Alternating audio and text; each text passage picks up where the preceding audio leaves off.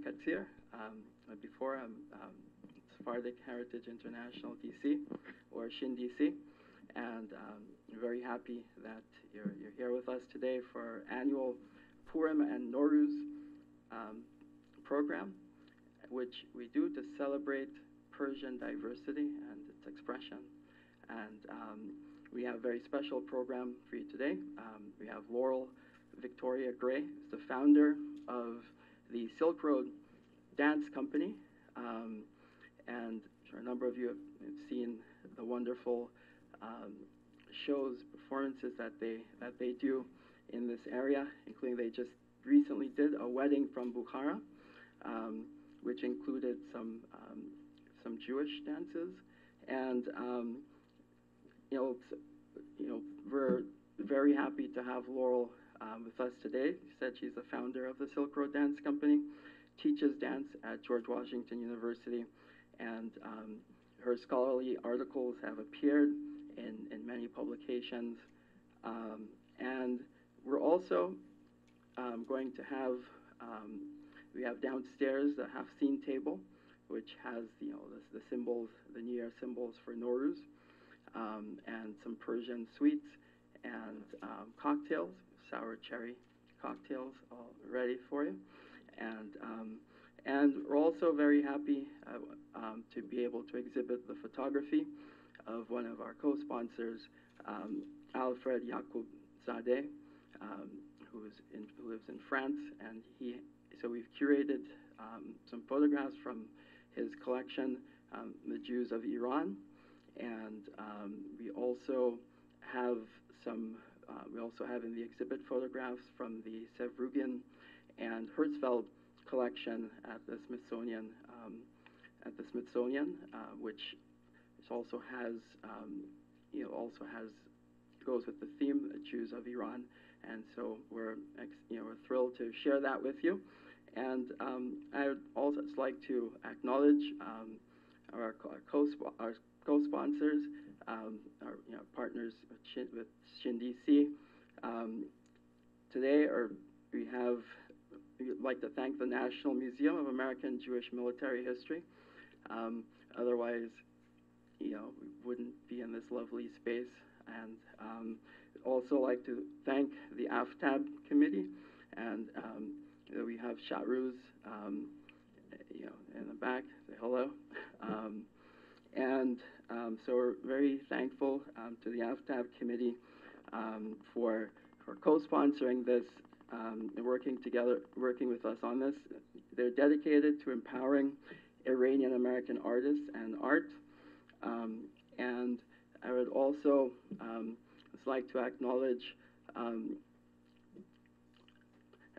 it's like to thank all of the volunteers, and also I would like to acknowledge Mr. Asad Aslanov, who's here with us today from the Embassy of Azerbaijan, and thank you for joining us, and thank you all for coming, and we hope to see you at more SHIN DC, Sephardic Heritage International events. Without further ado, I'd like to call up the star of the evening. I didn't mean that pun, Estar, Ishtar, our star of the evening, Laurel Victoria Gray, who, and the title of this talk is Sacred Seven, Tracing the Cultural Connections Between Persian Nowruz, which is the New Year, and Jewish Purim. Thank you. And thank you all for coming. And by coincidence, my Swedish grandmother's name was Esther. So there's a lot of resonance there. Something about the number 7 is captivating. Think about it in natural phenomenon. 7 colors of the rainbow, 7 notes in the Western scale until you reach the octave. The Pleiades, the 7 sisters, the 7 stars. Then also, metaphysically, you have 7 chakras, or spiritually, you have 7 virtues, 7 sins. We can think of the old way of looking at the medieval world in the in Hafpekar, and that era of Nizami Ganjavi, where there were 7 climes and 7 planets. The 7 Hafpekar, the 7 beauties or 7 portraits, 7 resonates all the way through that. And you're going, how could there be 7 planets? There's more planets than that, of course. But then you counted the sun and the moon, and then you had also Saturn and Jupiter and Mercury and Venus and somebody I left out. Mars, how could I leave out Mars? So that's how people saw the world with the planets, and they also saw the climes, the different parts of the world. So 7 certainly, it pops up everywhere. And when you get into the Judeo-Christian heritage, 7 is everywhere. But before we get into the specifics of the connections between Nowruz and Purim, I have to do a full disclosure. I'm not Persian, and I'm not Jewish. So how did I come to want to understand this? I am the great-granddaughter of a Mormon polygamist, which is why, according to Ancestry.com, I have over 400 cousins in Utah. Yes. So I am familiar with patriarchy and polygamy and all those sorts of things. And when I grew up as a Mormon, one thing the church encourages you to explore other religions. The idea is that you would find that Mormonism was so true that no matter what you studied, you'd come back to it.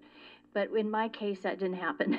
So the more I studied about other traditions, I was very curious about them, but I ended up leaving the church at 16. And then when I went on to my undergraduate work at Occidental College, which is where President Obama went for his first 2 years of college, I found myself hanging out with the Jewish kids who told me that they were from the famous Los Angeles ghetto, known as Beverly Hills. So I joined Hillel. I got involved with the Israeli folk dance. When one of my friends got married, I was the one leading all the dances at the Beverly Hills Hotel at her reception. So I even considered at one time to convert, and my friend took me to see Rabbi Benziah Bergman, and he said to me, "So you don't have problems enough? You want to be Jewish?" You know. And which is a proper thing to do. You're supposed to discourage someone. So I realized that my interest was cultural, and I wanted to understand all these ancient cultures. In my family, apparently, we love ancient cultures and dead languages. The deader, the better. You know. So all these things were appealing, and maybe also in part those old Bible epic movies that they would show. And you'd be sick and stay home from school, and you'd see all these films. They had such great clothes and wonderful buildings, and it captured my imagination. So back in 2001, I wanted to do a production for the Kennedy Center for the Millennium Stage, because was a new thing back then. And I came up with the concept of remembering the legends, 3,000 years of women as, heroes and warriors and healers. And one of the characters that I wanted to portray was Esther, which was great because she had 2 traditions that she could represent. She could represent Persian, which is the Persian dance that I have explored as an adult, and also the Jewish tradition. As I started to think about it more, everybody knew the story of Esther, but when you really look into it and go like, I know with Purim, it's very happy and everyone's celebrating, but there's a moment. No one knew how it was going to turn out. Esther was, probably 12? I mean, today, correct me if I'm wrong, but I think the age of marriage in Iran for girls is 9. So, so she would have been very young. I would say probably just on the, either had on the brink of puberty or had passed that. So think of a 12, 13-year-old girl with this kind of responsibility on her shoulders.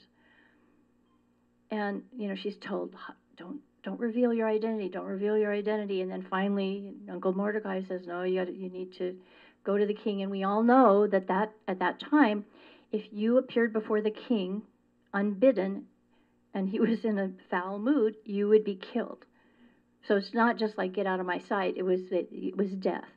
And also think about the women who are with her. We know that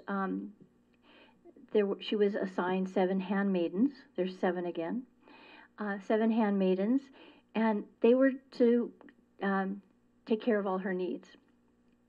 If something happened to her, then they would all perhaps have some kind of shared guilt because she did this act, this defiant act. And also, at the very least, they would have been sent out to other places, other households. It seems that they loved her greatly and they had harmony together, so it was a risk for everyone.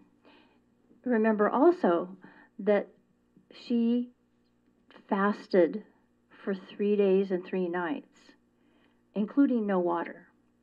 Now, the most that I've ever fasted, Mormons fast, but not not major fasting, but I did a fast once for 5 days, but I drank water, and it was miserable.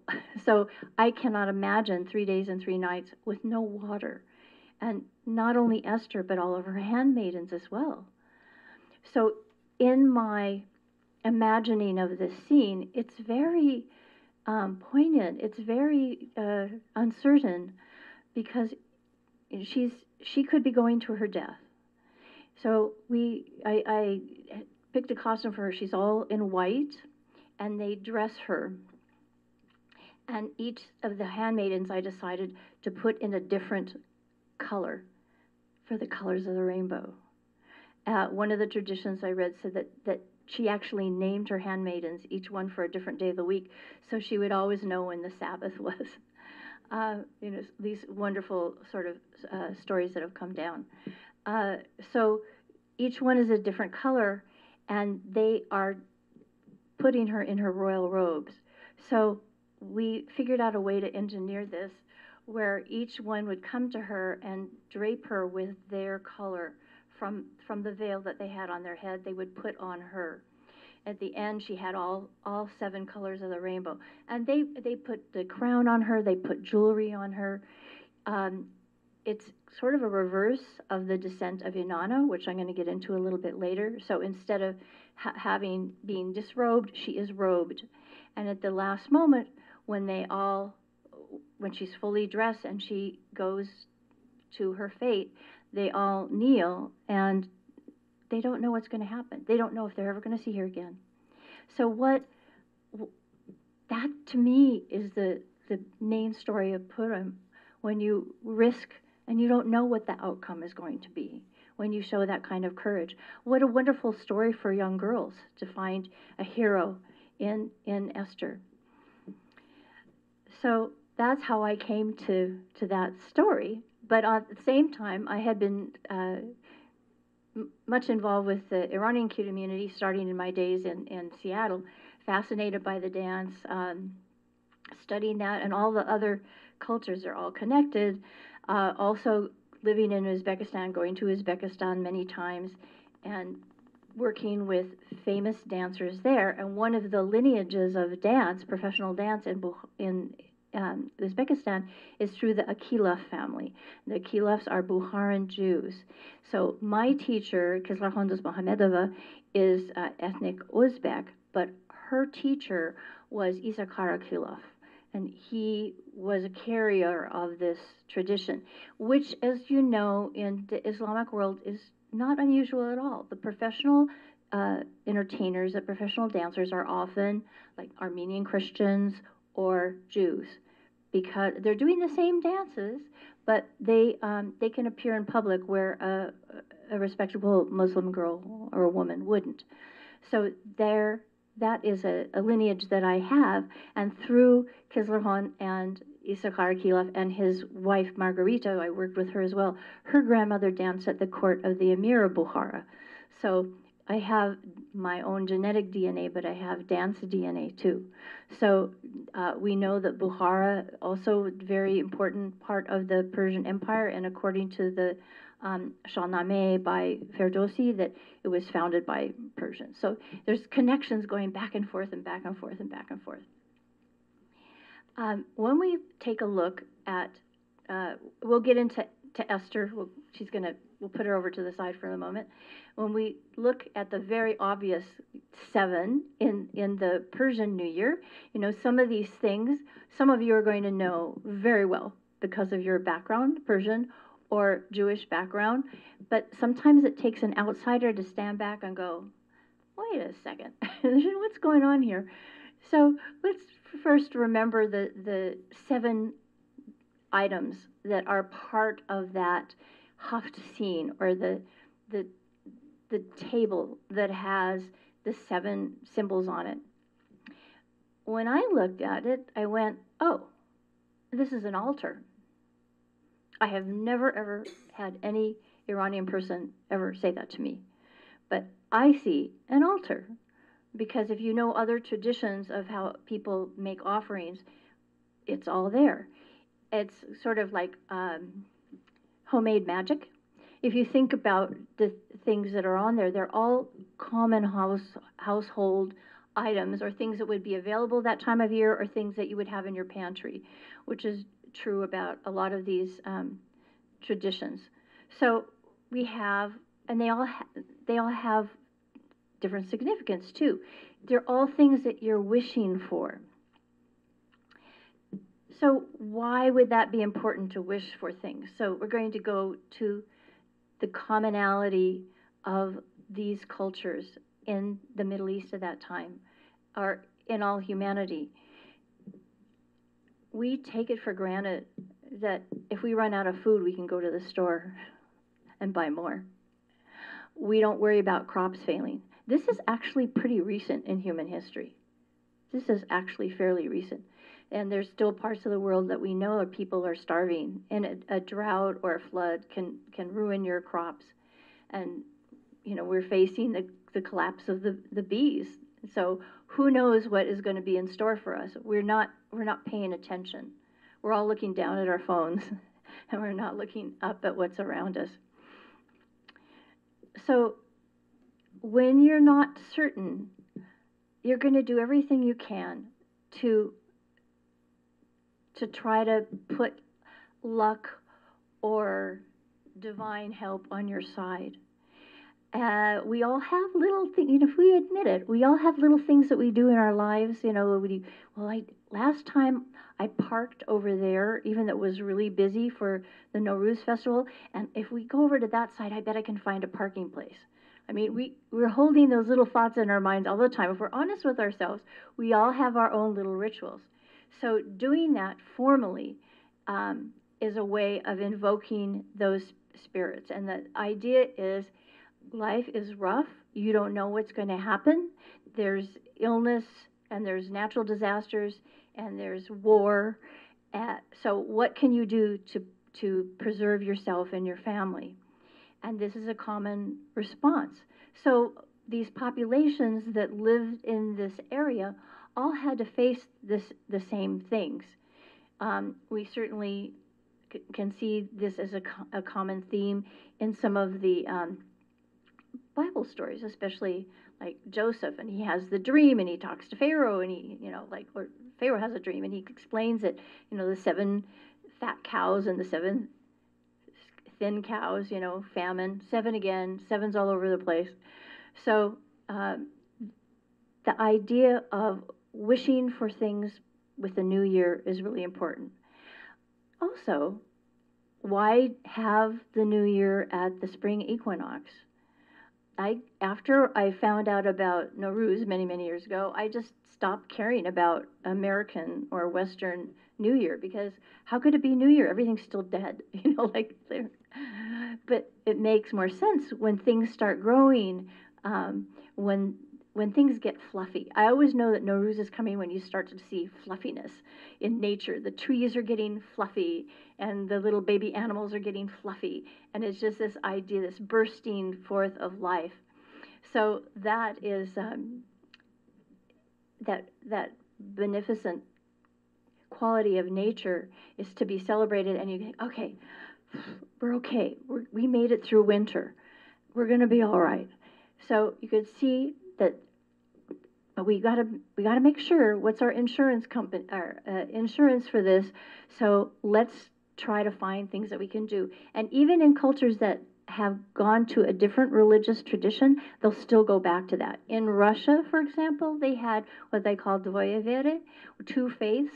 So they accepted Russian Orthodoxy, and they would have the priest come and bless the fields for the first plowing. But just in case, they'd go back to their pagan roots, and they'd have a virgin on a white horse be led across the fields, like backup. So if the one thing doesn't work, we'll go back to the other way. So I think some of these might be echoes of earlier traditions. So for Nowruz, there's this beautiful table that's prepared, and the women take a lot of pride in making it as beautiful as possible, as beauty is core to Persian culture.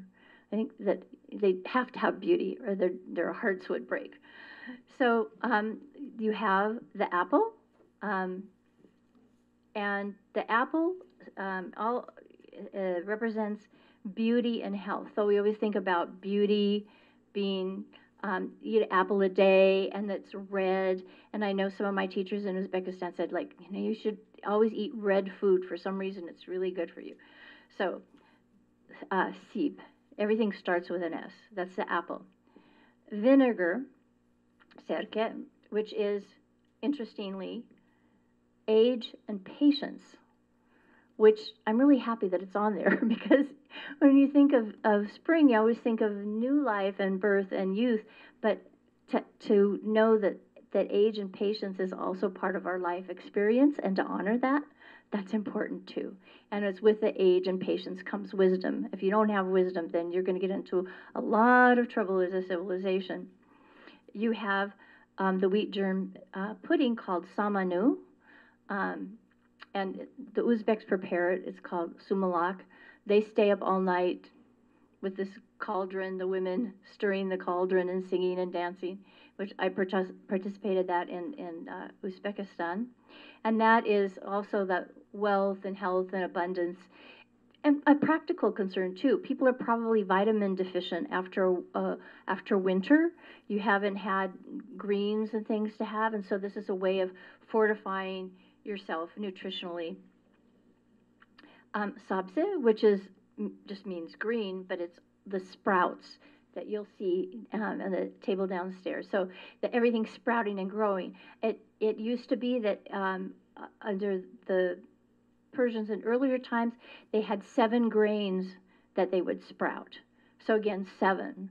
But now, usually just 1. But the idea that this is a long tradition. These things evolve and change over time. But these are sort of the contemporary things that are done. Okay, so we have said, which represents love, and it's a kind of a dried olive. So we might have to go to a Persian specialty store to get it now. But again, these are things that people would have at home. And we have sumak, which you probably know is that wonderful Persian spice. And it's sort of a orangey reddy color, and it represents sunrise. It represents light, the triumph of light over dark, which is going to be an important theme. And then sir, which is garlic, and that represents good health. And it's also, where's wood for me to knock on? It's why I haven't fallen prey to the horrible flu that's been going around. So just saying. People, maybe it's just because when you eat a lot of garlic, people don't want to get too close to you, and so you don't get their germs. I don't know, but there's so much wisdom in some of these things. There are other things that also will go on a hafsin table. You'll have coins, seka, which represents wealth and prosperity. The hyacinth also. Sonba, so this just is one of the plants that come up. There are hyacinths coming up in my garden now. We'll have also the lilac, Susan. We'll have that can be another, that idea that, nature has forgiven us once again. and is coming back. And you always wonder, like, how does it know? But it does. So interestingly, some of these items were also connected with angels, with the holy angels of ancient Persia. And they were guardians of different aspects of people's life, guardians of wealth, or there'll be water on the table too, or there'll be a fish in a fishbowl. So guardians of water, you know, all throughout the East, they have sayings about water is life, and it's very true, as we're finding in South Africa today, where, you know, they're having no water. I think it's in April, where one of the cities will not have enough water for people. So it's frightening. And water may be the new gold. So those are the characteristics on that table, and all of these. There's sometimes candles, or a lamp. There's painted eggs, if you wonder where Easter eggs came from. There's all these things. So these different angels were guardians of these elements. So the idea that it's not just your items that you're putting out, but that you're invoking some other kind of presence to protect you. And they're called the 7 holy immortals. So there were 6 angels, but the 7th was Ahura Mazda, and that completed it as 7 angels. So that is very ancient, and we're going to find another connection with 7 in these cultures as well. So as I mentioned in the Esther story, Esther had the 7 handmaidens, and if you remember at the very beginning, that the feast that was happening with Vashti's husband, which we identify in the West as through the Greek name Xerxes. So they were feasting for 7 days. All right, so there's another 7 that was there. And what do? He calls on his 7 chamberlains to go get his wife Vashti and to be dressed beautifully and appear before all these men who've been fighting for his generals and things, and to show her beauty. All right, so ladies, can you imagine like Super Bowl Sunday only for 7 days, and at the end of the 7 days, you know, after a lot of drinking and feasting, your husband wants you to dress up and come down and appear before his friends? I sympathize with Vashti completely. And what does that mean too? Well, like her rebellion. Well, what happens with the rebellion? Do you remember that part of the story? So they're called 7 sages, 7 advisors called in to judge her. What are we going to do about Vashti? Because other women might get the same idea of defying their husbands, and it was a humiliation, because here he is a ruler and he can't rule over his own wife. She defied him. So she is put aside, and we don't know exactly what happens to her. There's different ideas about what happens to her, but we know that she has to be replaced. So just keep in mind, before you get too personal, that as Joseph Campbell would always say with these stories, it's all allegory. All right? It's all an allegory. So there's something else going on. These stories are wonderful ways for us to remember things, and there's certainly certain kind of morals that can be taught through them, but there's also many, many levels that can be approached. So let's take a look at some of the characters in the stories, and let's look at the allegorical resonance here. So in both cases, with Nowruz, it is a victory. It's a victory over darkness and winter. And if you go back farther, it's really a struggle between Ahriman, who is the devil, and the forces of light. So it could be Ahura Mazda, or Jamshid. It's just different characters, but that struggle all the time between light and dark. The idea in Zoroastrianism is that everything that is good and light and beautiful comes from the divine positive source, and everything that's evil and wicked, that is the dark force, and that's Ahriman. Now, you know, I am not a scholar of ancient Persian, but Ahriman and Haman kind of sound similar to me. So, and even if there's no linguistic connection, they have the same role, because Haman is the villain of the Esther story, and he is what Shakespeare would say, hoist on his own petard, because the gallows that he builds for Mordecai end up being the gallows from which he himself is hung. So, who are these people? You know, if we think of that struggle between dark and light and winter and spring, that is universal, and especially in places where there's not a lot of plenty, who are these people? So if we say Haman is Ahriman, the idea of that the evil, dark, destructive force. So who is Mordecai? And he has been often linked to Marduk, who is a very powerful Babylonian god, very, very powerful. And Marduk is Mars. So he's not only the god of war, but he's also linked to the planet Mars. Esther is Ishtar, Astarte, Inanna, all those goddesses, and she's linked to the planet Venus. So Ishtar is the goddess of sexual love and war. Seems a contradiction. Sex and war, they're like opposite, but actually they're not, because one makes life and the other takes life. Very powerful and worshipped for a long time. And there's all, you know, even in up in the Caucasus, like there's the goddess Nana was known. There's all these sorts of legends that are still going, Nana, Inanna.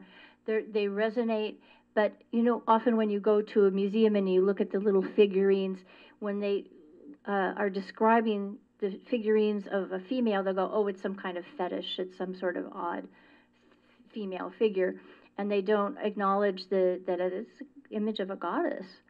But you know, we're getting over that now, but you know, that whole attitude, as well as the story of Vashti, is sort of a hashtag Me Too from ancient days. So we have to maybe look at things a little bit differently. Now, when we know that once Esther wins the beauty contest to be brought into the household of the king, she goes through this period of 6 months where she is anointed with the oil of myrrh, and then 6 months of perfume and cosmetics. It's like a, you know, royal spa that she's at. Now, 6 months, really? And she's so young, like, what could you do to perfect basically almost a child? But I think that it might be the description of an astronomical event. You know, they often talk about the house, like when the moon is in the 7th house, you know, the different houses. So if Esther is Venus, and Marduk is Mars, and Xerxes would be Jupiter, right? The ruler, the powerful. And there's something going on with the planets. What could that be? I don't have one of those wonderful programs where you could go back and look at like 500 BC approximately, see what was going on, but somebody could and see what was happening. And actually there is one person who believes that there is something like that happening, but he didn't connect it to the story of Esther. He connected it to another ancient story.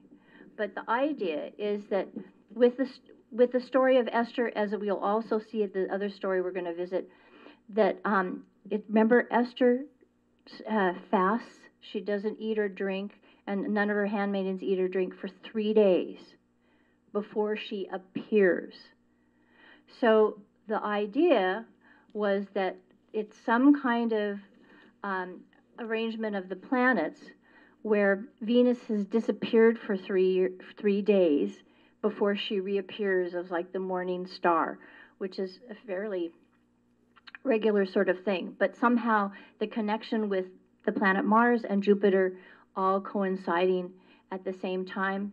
And there might have been something in the Bronze Age that connected that. And then it's the House of Aries. Anyway, we get all into the astronomy of it, but I just think, sometimes these stories are allegories for natural phenomenon with all kinds of other things on top of it, because I think the characters seem very real to us, because we all understand about jealousy and about difficulties between husband and wife, and all those sorts of very, very human qualities that are there as well.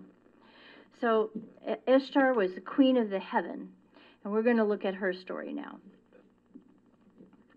This is an older story, probably, well, how do we know exactly how old? But it's a very old story of this thing, and that is about Ishtar, the descent of Ishtar or Inanna.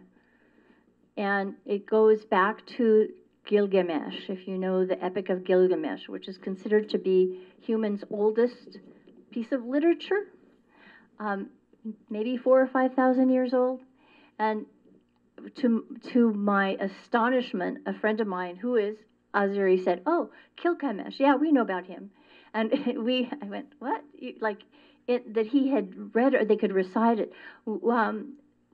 There's even an account of someone whose father was a reciter of that particular story of Gilgamesh, who could recite it in the I think late 1800s, and that was, so it was still alive as an oral tradition. We used to use our memories a lot more. We used to all be able to memorize phone numbers, right? Like now, can you remember your own number, maybe a best friend, but we don't use our memories. But when you go to cultures that have this tradition of memorizing things, it's astounding. And that there are whole epics. There's many traditions of epics where people have committed it to memory. And the story of Gilgamesh seems to be one of those. It later was written in cuneiform, so that's how we have it in a couple of different variations. Her descent. So the little backstory with Gilgamesh is he's really good looking and powerful, and everybody's after him. And so Ishtar decides that she wants to make him one of her lovers, but she has a very bad reputation of treating her lovers poorly.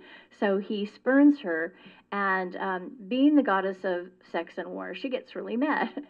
So she has the bull of heaven attack him, and he kills the bull of heaven. And it turns out the bull of heaven is the husband of her sister, Ereshkigal. And her sister is in the underworld mourning the death of her husband. And Ishtar, Inanna, Astarte, decides to go see her. And she dresses beautifully, like Esther. She has like a crown, she has special jewelry on, and she has a measuring rod that's made out of lapis lazuli. Now, why would that be important? Why would, like me carrying around a measuring tape? Well, I need it because I was measuring out costumes and fabric and things like that. But, we always say that humans are the creatures that we're distinct from animals because we create tools. Well, we know now that animals also create tools because we've seen examples of it. But maybe it's what makes humans interesting is that we like to measure things. We notice patterns in things. That's why we like 7. That's why I like to use 7 in my choreography. There's something very satisfying about that shape. So certainly measuring things, you see all these images of Persian kings and Mesopotamian, that they have this measuring device that is part of their kingship. It's part of their kingship. So she pounds on the gates of the underworld, and she gets in. And what happens is that at each gate, there's 7 gates. she has to give up something. And each time something's taken from her, like maybe first it's her crown, she says, what is this? And they say, I wanted to say it, do not question the ways of the underworld, for they are just. She goes to the second gate, and they take the beads she's wearing. What is this? Do not question the ways of the underworld, for they are just. And it goes on till finally at the seventh gate, they remove her dress. So she's completely without any jewelry or ornamentation and no clothing. So she's completely naked and defenseless in front of her sister. And she is judged by 7 judges. It's like the same, those 7, they're everywhere. And she's condemned to death. So they take her, they look at her with anger, and they give her the death stare, and she dies, and they hang her corpse up. So, but she had an insurance policy. She said, if I don't come back to her supporters, if I don't come back within 3 days, you gotta come get me. You know, you have to intercede for me. So she's hung up to, for 3 days, again like Esther, 3 days out of sight, and they finally are persuaded to give her the water, the food and water of life, so it restores her. But there's a deal that has to happen, because there has to be a sacrifice, and it's in all these legends, throughout all these cultures, there always has to be a sacrifice. Think about it. Every single ritual that we have as humans, it seems like there always has to be a sacrifice. So they have to have somebody take her place. If she leaves the underworld, who's going to take her place? And they go to all of her beloved supporters, and they all are mourning for her. Well, they can't take them. And then they go to Tammuz, who's her lover, and he is not really upset at all. He's drinking wine and hanging out with dancing girls, so that when she finds out about this, she's furious, and she sends him to replace her in the underworld. But then another story that his sister says, no, please spare him. And what they do is they trade out 6 months of the year. It's just like the Persephone story, right? If you know that story. So 6 months of the year, Tammuz is in the underworld, and six months of the year, the sister is in the underworld. So they trade off. The one thing about Ishtar also, when she gets angry, because she is all about fertility too, is that there is no fertility in the land. So there's no human fertility, the crops are not growing, the animals are not breeding, and it's really the worst curse that you could think of, because again, you can't go to Whole Foods and get food. There's nothing happening if you're not having new animals being born, or new crops, or new food. Then you're really in trouble. So I think this story might be an underlying story that resonates in both of these cultures, and it all goes back to the struggle between light and dark, the struggle between winter and the death, and spring and life. All that resonates for us and repeats over and over and over. So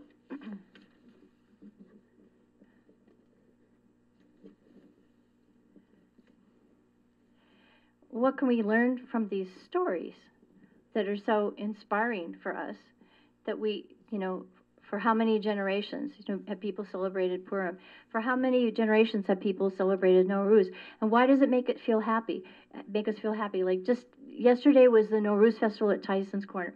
So many people there, and they were all so happy. People were greeting each other, hugging each other. That sense of joy of being with friends and family, and maybe people only maybe see each other once a year, because we all have our lives that take us in different directions, even though we live in the same area. So what is it? It reassures us. Ritual reassures us that even when faced with darkness and death and destruction, that the light will win, will defeat Haman, will defeat Ahriman. And I wanted to just, first of all, think about the modern lesson we're being taught by the young people, maybe Esther's age or a little bit older, who are now protesting things, going into the street, whether you agree with them or not. That's a brave act for them to do. They can't even vote yet. If they appear before the king, what will happen to them? Already, they've had their own names and reputations and their own motivations questioned. So they've been humiliated in public. But it's very brave of them, like Esther, to go forth and stand for something.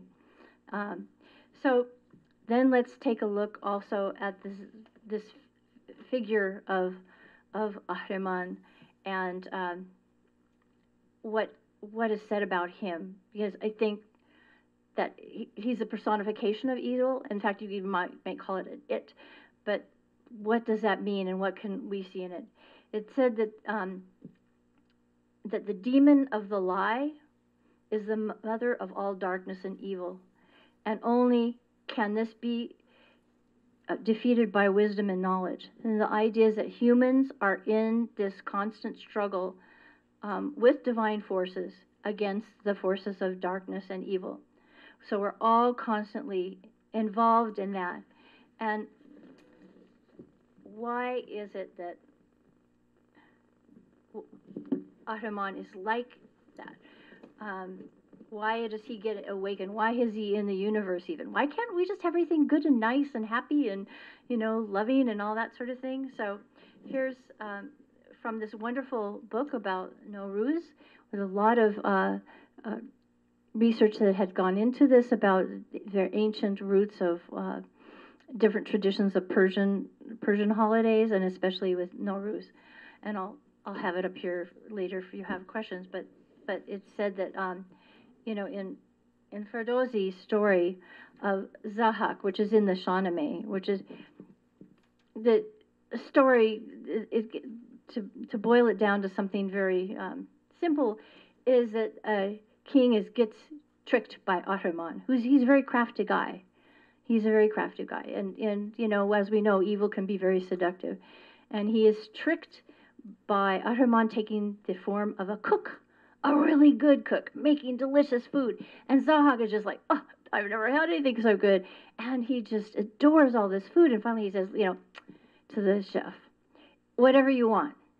Just tell me, whatever you want. You're like the best ever. I'm just loving everything you fix. What do you want? And the cook says, well, that's a big honor. All I want, if you don't mind, if I just kiss you on each shoulder. You know how in some cultures, kissing and hugging people, it's a very sweet way to greet people. Just kiss your shoulders. So Ahriman does, and what happens is from each shoulder, a black snake comes out of the shoulders. So you have these snakes writhing, and Zahak is terrified. Snakes.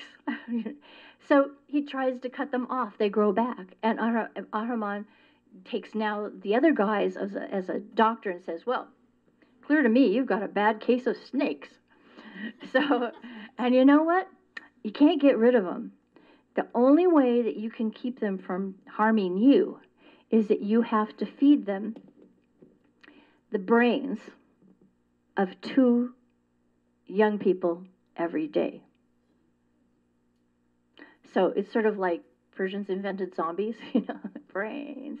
Okay, so the idea that the youth, you're going to sacrifice the youth, and the brain, the thought that, that they're going to devour their brains. This evil force is going to devour the brains of the youth. It's a very powerful story. So what do we know of that story? Well, that story, Ferdowsi's story of Zahak, suggests that an ignorant sinner occupies the highest office in government, and Zahak was the king, all powerful. He could require that 2 youth be sent every day to be sacrificed, and this went on for in the story for hundreds of years. Hundreds of years. If an ignorant sinner occupies the highest office in government, the result may be that he will kill as many people as he feels necessary to bring him peace of mind. Indeed, at times, a generation of human beings can be sacrificed for the ignorance or evil deeds of their leader. And just in the 20th century, we can think, we can think about the Cultural Revolution in China. We can think, of course, about Hitler. And if you want to make other parallels, you're free to do that as well. But this is all, we do it over and over again. We all have to keep fighting this fight against the forces of darkness and evil to bring spring to ourselves and our friends and our family, to our countries and to our descendants. So this number 7, if you start looking for it, you're going to see it everywhere. But it's something in nature, it's something in metaphysics, it's something in spiritual traditions, and it's also in fractals. There you see 7. I mean, all that 7 is just everywhere. There's something about it, and maybe we just don't have the science to explain why it's important to us, but humans like to measure things, humans like to see repeated patterns, and it's certainly there. And the idea of both Purim and Nowruz is that we can defeat the forces of darkness and rejoice in the light. So let's go forth tomorrow for the Nowruz. You see it already today, and rejoice in that, and really put down our phones and enjoy this miracle of nature, and that, it's happening again. It's happening again. Spring is coming, and it's like a renewed vow. But we have to remember it's a struggle. You can't be complacent. It's only if everybody works to bring more wisdom and tolerance into the world that we will defeat the forces of darkness. Thank you.